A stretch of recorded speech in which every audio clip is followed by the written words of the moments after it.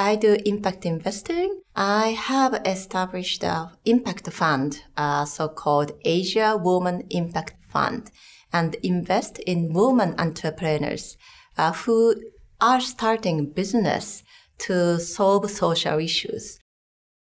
Impact investing is a way to use your money to solve social issues. It can be climate change, or lack of education, or lack of healthcare, or poverty.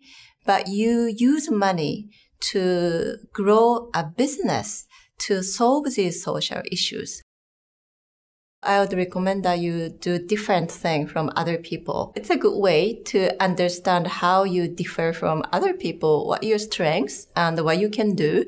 So I think that kind of tells you a lot about yourself.